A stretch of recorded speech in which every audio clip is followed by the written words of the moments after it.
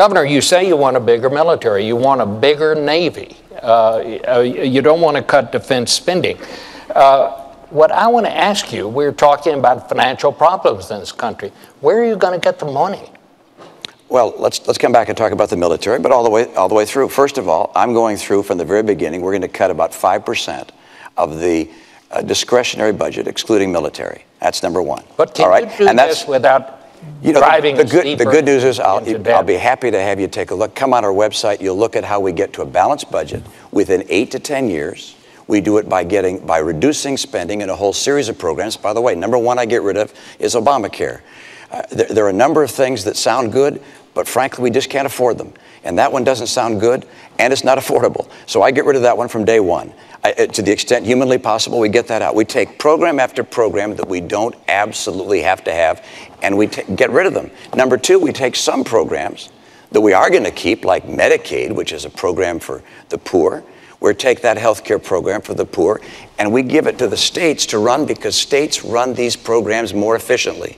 As a governor, I thought, please, give me this program. Can he do that? I can run this more efficiently President? than the federal government, and states, by the way, are proving it. States like Arizona, Rhode Island have taken these Medicaid dollars, have shown they can run these programs more cost effectively. So I want to do those two things. It gets us to a balanced budget with 8 to 10 years. But the military, let's get back to the military, though. Well, that's what I'm trying to find out. Let's talk about the military. You should have answered the first question. Look, Governor Romney's called for $5 trillion of tax cuts that he says he's going to pay for by closing deductions. Now, the math doesn't work, but he continues to claim that he's going to do it. He then wants to spend another $2 trillion on military spending that our military's not asking for. Now, keep in mind that our military spending has gone up every single year that I've been in office. We spend more on our military than the next 10 countries combined. China, Russia, France, the United Kingdom, you name it. Next 10. And what I did was work with our Joint Chiefs of Staff to think about what are we going to need in the future to make sure that we are safe. And that's the budget that we've put forward. But what you can't do is spend $2 trillion in additional military spending that the military is not asking for, $5 trillion on tax cuts. You say that you're going to pay for it by closing loopholes and deductions without naming what those loopholes and deductions are. And then somehow you're also going to deal with the deficit that we've already got. The math simply doesn't work. But when it comes to our military, what we have to think about is not, just budgets. We've got to think about capabilities. We need to be thinking about cybersecurity. We need to be thinking about space. That's exactly what our budget does, but it's driven by strategy. It's not driven by politics. It's not driven by members of Congress and what they would like to see.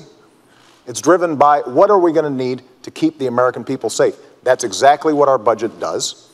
And it also then allows us to reduce our deficit, which is a significant national security concern, because we've got to make sure that our economy is strong at home so that we can project military power overseas. Bob, I'm pleased that I balanced budgets. I was in the world of business for 25 years. If you didn't balance your budget, you went out of business. I went to the Olympics that was out of balance, and we got it on balance and made a success there. I had the chance to be governor of state. 4 years in a row, Democrats and Republicans came together to balance the budget. We cut taxes 19 times, balanced our budget. The president hasn't balanced a budget yet. I expect to have the opportunity to do so myself. All right. I'm going to be able to balance the budget. Let's talk about military spending, and that's this. About 30 seconds. Our Navy is our Navy is smaller now than any time since 1917. The Navy said they needed 313 ships to carry out their mission. We're now down to 285. We're headed down to the low 200s if we go through with sequestration. That's unacceptable to me. I want to make sure that we have the ships that are required by our Navy. Our Air Force is older and smaller than any time since it was founded in 1947. We've changed for the first time since FDR. Since FDR, we've always had the strategy of saying we could fight in 2 conflicts at once. Now we're changing to 1 conflict. Look, this, in my view, is the highest responsibility of the President of the United States, which is to maintain the safety of the American people. And I will not cut our military budget by $1 trillion which is the combination of the budget cuts that the president has, as well as the sequestration cuts. That, in my view, is making our future less certain and less secure. Bob, I just need to comment on this. First of all, the sequester is not something that I proposed. It's something that Congress has proposed. It will not happen. The budget that we're talking about is not reducing our military spending. It's maintaining it. But I think Governor Romney maybe hasn't spent enough time looking at how our military works. You mentioned the Navy, for example, and that we have fewer ships than we did in 1916. Well, Governor, we also have fewer horses and bayonets because the nature of our military has changed. We have these things called aircraft carriers where planes land on them. We have these ships that go underwater, nuclear submarines. And so the question is not a game of battleship where we're counting ships. It's what are our capabilities? And so when I sit down with the Secretary of the Navy and the Joint Chiefs of Staff, we determine how are we going to be best able to meet all of our defense needs in a way that also keeps faith with our troops, that also makes sure that our veterans have the kind of support that they need when they come home. And that is not reflected in the kind of budget that you're putting forward because it just doesn't work. All right. And we visited the website quite a bit, and it still doesn't work.